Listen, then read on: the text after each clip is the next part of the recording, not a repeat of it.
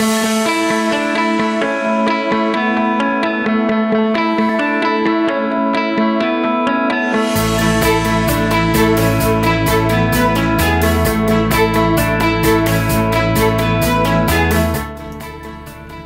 now talk to the people who truly are selling a product or a service. Okay, those would be, we're all in sales, but this is the person who's chosen sales for a living.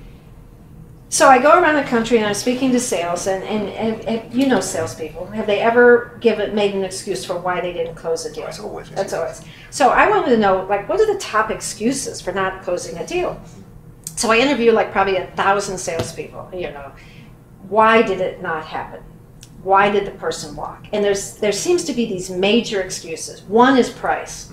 Too expensive, it had been cheaper, you know, I could have sold it if it was cheaper. 2 is the product. It's not the product they wanted, it's not exactly what they wanted, it's the product. 3 is the economy. Economy's terrible, they didn't buy.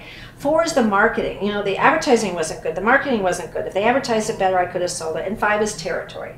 You know, if I lived over there, I could sell, but no, I'm stuck here. So you've heard those, right? No. Price and product, Yeah. and so that's what salespeople, and many of our people listening, when they don't close a deal, that's why they say. That's the excuse they give or the reason they give.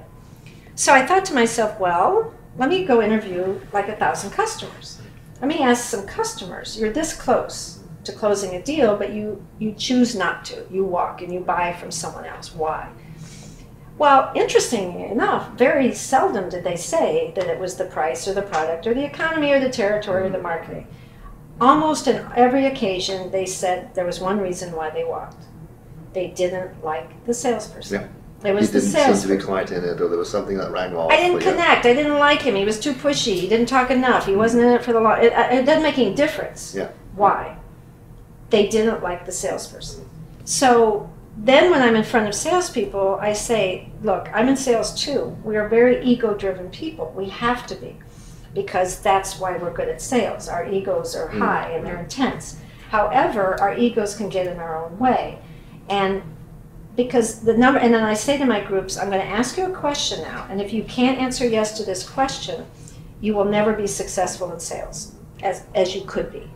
And the question is, how many of you, by a show of hands, are willing to admit publicly that your own personality could get in your way of closing a deal? That's the key question.